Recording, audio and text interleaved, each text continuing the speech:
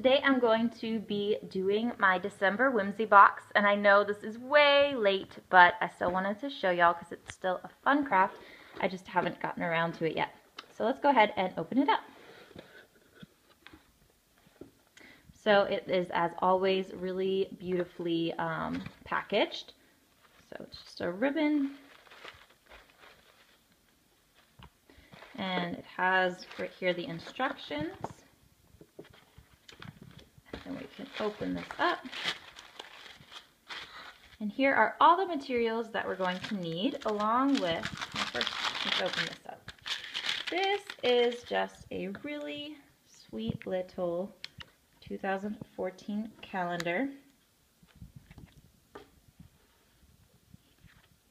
It just, I guess it has notes on this page, and then it has a little quote, "This is your time to shine," and then all the days. So I think I will hang this up somewhere. I really think it's just a really sweet little calendar, and it's on nice thick cardstocky sort of paper. So I thought that was really nice that they put that in there. Alright, then this is all the things that are in here. We have this little crochet doily thing. A little sticker, this little shape, so you can make the plate be a circle, oval, whatever this is.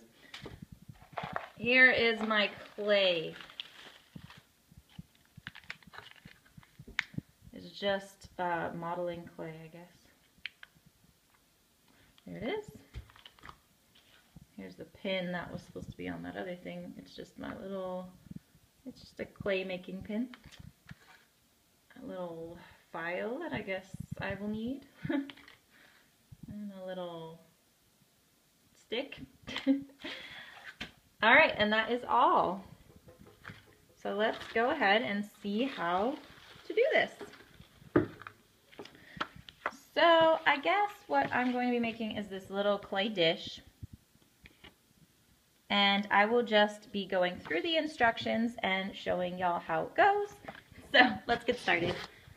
Alright, so here is my workstation, and I'm just going to go ahead and open up my clay. Ooh. Okay, so here's my clay, and I'm supposed to just squish it around until it becomes a little bit softer and easier to work with. So I'm going to work on that for a while.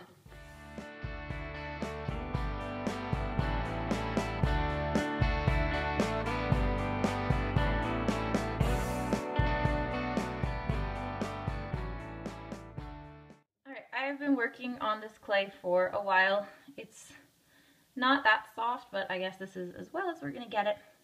So next it says to roll it out in all the directions until big enough to have the cookie cutter circle thing cut it out.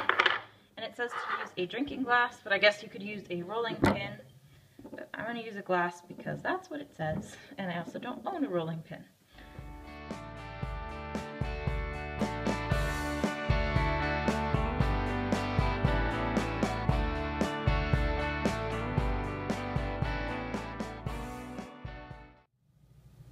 Okay, so here is my rolled out dough, and I'm going to go ahead and make the little doily print. So I'm just supposed to lift this up, slide the doily down underneath it, and do that, and roll over it a few more times.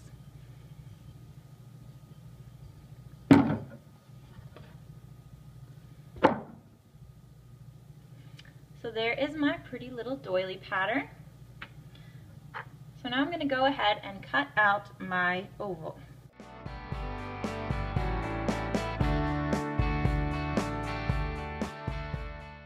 So it says to take a bowl or dish that you already have, so I just got this little Tupperware bowl. And I'm supposed to place this in here and form it into a nice bowl shape.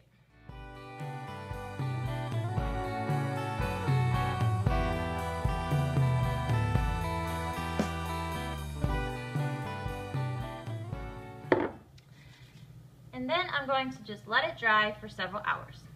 the bowl has been drying for, I don't know, I think like 4 hours now, and this is what it looks like. When it's completely dry, I'm going to go around the edges with the file that came with it and just file it down so it's smooth. So anyway, this is what the result is. It's a really cute little bowl. You can use it for keys or jewelry or anything. Thanks for watching.